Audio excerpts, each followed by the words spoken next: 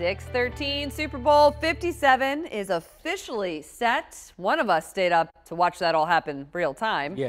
AK was not me. So we've got the Kansas City Chiefs now and the Philadelphia Eagles. Yeah, the Chiefs are heading to their third Super Bowl in 4 seasons. Right now, it's party time in Philadelphia after the team crushed the 49ers this weekend. During the game, both San Francisco quarterbacks went down with injuries. They eventually had to go to their 4th-string QB, who then got a concussion. What?